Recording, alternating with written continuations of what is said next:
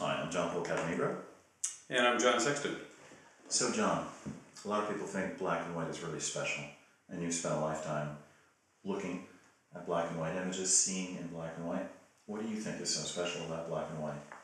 Well, I think the main thing, John Paul, is that it's different than the way we perceive our world as we go about the process of living life. Color is an important part of our life experience, and somehow to me, and it's a personal thing for sure, you have beautiful color images. I have many photographers who work exclusively in color that I love their work, but for me, I find something magical about the ability of black and white to distill some element of simplicity and some abstract quality and perhaps a bit of a unique quality to what could be a commonplace scene in color.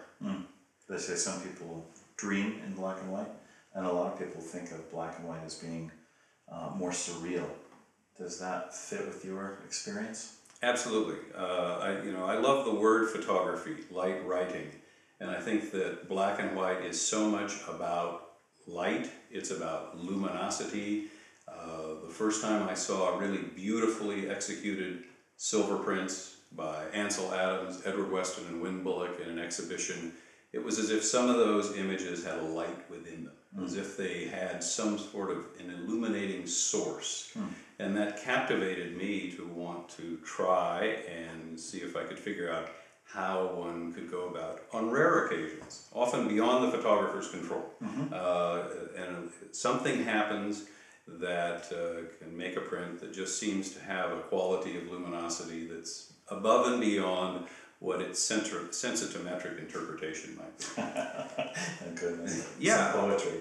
Well, this is the thing. I was visiting with a workshop group this morning, and we were talking about the difficulty of describing a photograph in terms of a critique or a commentary. And I think that if photographs could be conveyed and communicated in words, they would be an effective essay. Thank goodness there are great writers, but I think a great photograph can never be contained in words. So we sometimes end up looking for these words that would not normally be associated with photography or the visual arts, like highlights that might be brittle if they were problematic. That's not a photographic term, but I always, when I'm looking at a photograph trying to describe it, I always find myself grasping for words to communicate something about it, because it's, I think, the intangible. It's like in a beautiful piece of music, it's not just the notes of music, it's the space between the music, it's how the air vibrates in silence. And that's one of the things I find magical still today about the traditional silver gelatin print. I find that there is a fullness, a richness, and for me it more closely resembles how I think I perceive the world. Because we really live in memories, and so we see something, and then from that instant on, it's a memory of that experience that we have. And I find that on those rare occasions when the whole photographic process works, and that means there's going to be some luck on your side, you're going to have good fortune if you're going to make a good photograph. You can do everything right and look at the image and say, what the hell was I thinking? It just didn't work. Technically it's all there, but there's something missing. There's that poetry, there's that emotion, there's that intangible that just somehow didn't fly into the process, didn't get on the film, didn't get into the paper, didn't get into the photographer. Or maybe the photographer, maybe I didn't invest enough of myself. Or maybe I invested too much. Maybe it was up here instead of here. But when those situations do occur, I find it very exciting to turn on the white lights in the darkroom and see an image when it conveys something that you would hope for before you even set up the camera.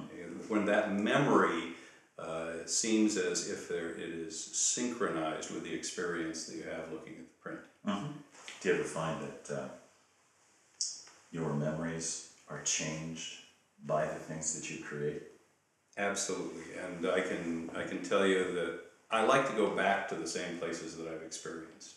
I like to see new things, but I love getting to know a place over time and after I've lived with a photograph, and maybe it's just a contact print, maybe I never made a finished print of it, I go back and sometimes I'm startled at how different the reality was, Right. because I've altered it in my mind just in terms of time, but then looking at it as the photograph, especially if it is one where I've printed it a few times and I've worked on it extensively in the darkroom, I go back and the photograph has become the reality. Right. It's altered, and in some instances maybe almost replaced what I thought was a pretty objective piece of memory up here. I know, I think it's fascinating when those become substitutes for memory and when they start to replace memory, our direct experience. But in the past, perhaps looking at the photograph is our direct experience in that moment. Yeah. And then, of course, there's re-encountering the scene, which I think has great value as well. Makes the whole thing more complicated. And it's fascinating that black and white is so often thought of as, in the past, somehow antique, along with certain truth values. And quite interesting, Keith Carter Yes. said the basic elements of photography are time, light, and memory. And that always challenged me, the memory part of that. It really got my brain turning, and it still turns. Mm-hmm. It's quite fascinating.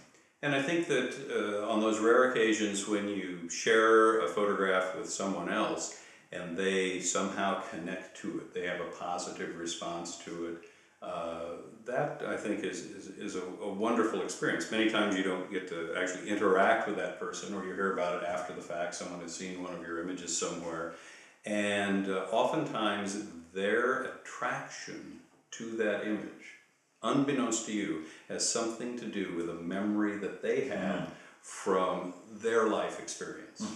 And my mentor, Ansel Adams, who's best known for photographs that do not contain human beings, used to frequently say that there are two people in every photograph, the photographer and the viewer. Right. And that's one of the things that I find so exciting about photography, is that ability to communicate to someone, I think sometimes at a very deep level, a level where words would not be effective. And I find that the same thing is part of making photographs.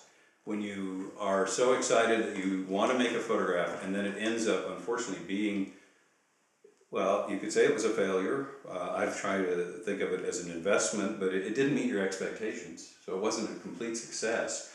But you have that experience that you build upon, and if the photograph doesn't meet your expectation, if you don't feel disappointed, if you don't feel angered, if you're not bummed out, well, then there probably wasn't really anything there to find in the photograph in the first place. Those images where you're so anxious to process the film, so nervous that there could be a failure, those are the ones that usually are going to go into the enlarger first for me. There's some, I feel there's an element of risk, I feel there's an element of loss that if the photograph doesn't succeed. Those are the ones that have the greatest possibility of succeeding. And they hurt the most when they don't. And frankly, most of the time they don't. But when they do, you never forget. Again, it's going back to that memory. And I think the photographic memory is seemingly objective. But I know that it can't be objective, because otherwise, if I lived in the memory of the photograph that went back to the place, the two should match. So there's an interpretation from optics, from the way film records things, from the way we react to our own photographs or someone else's. And I find that alchemy, those intangibles, to be part of the appeal of photography. And for me, nothing against digital, but I find it a more hands-on, a more tactile process to be working with films and with papers in the darkroom. Fascinating exchange. Well, thank you for sharing that with us. My pleasure, John Paul.